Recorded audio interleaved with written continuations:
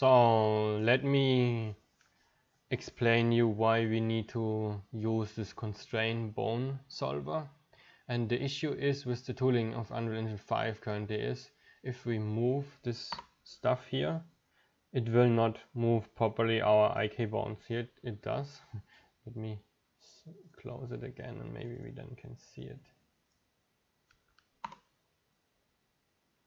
So as you see here, it does not move the IK bones, and if we open our mannequin IK rig, mannequin rig, mannequin rig, IK rig, it's here, and you should not see them moving anymore. That's how they work. They don't move. And yeah, you will have a lot of issues with ALS, and now you might wondering how can we set them up. And the thing we can set them up if you go to the plugins folder, TT Toolbox Data, and open this ConstraintBone data table. If you don't see it, maybe you should check your settings and go to settings and click on show plugin content. Then you should see it. And then we have here the bone chains, and you want to use all bones here because it will constrain all the bones. You can set them up on your own if you want, but keep an eye on the order. So don't try to, let me show this to you. Don't try to constrain this bone at first and then this bone. The tooling does not yet take care about the ordering. I need to implement this feature. But if we take care about it, it should be fine.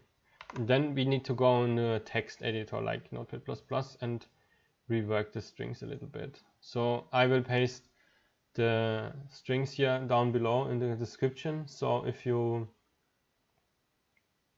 you don't have to do this on your own if you don't want to, but you can replace everything. And then we copy this again to the clipboard. And what we can do is, it's also quite important, so that we know it's still working, is go to this ConstraintBone solver and then do a right click here on the settings and say paste. And then save everything and then check the output log. So this is fine, string is fine. And also here, paste. And then let's see if it's updated already. No. So close this and reopen it. Now you should see that this IK chain is, this IK bone is moving, this one here basically. So it seems to work as expected. Let's go to the, I'm not playing the game, go to UE4 menu as well, ALS, mannequin. So here's this IK rig. Does it work here as well? It should. Yes, it works.